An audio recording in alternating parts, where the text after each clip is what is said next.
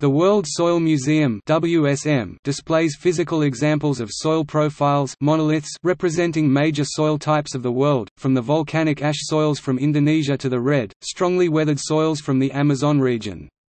The museum is managed by ISRIC, World Soil Information, legally registered as the International Soil Reference and Information Center (ISRIC), an independent, science-based foundation.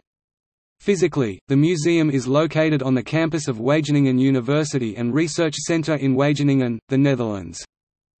The WSM, originally known as International Soil Museum, was created in 1996 at the request of the United Nations Educational, Scientific and Cultural Organization (UNESCO) and the International Society of Soil Science (ISSS), now IUSS, with a view to underpin the development of the FAO UNESCO Soil Map of the World 1. The initial ISM building was located at the University of Utrecht.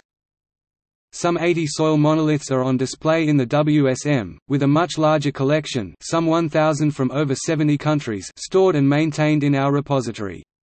For each soil monolith, there is supplemental information about the site of sampling, e.g. landscape, land use, parent material and climate, a detailed profile description for each soil horizon or layer, and data on chemical compositions and physical features. The museum displays examples of the main 32 WRB soil reference groups of the world. A special section is devoted to the major soil types of Netherlands. Further, it showcases soils that have changed significantly under the influence of long-term human activity. Much of this information can also be viewed online, too.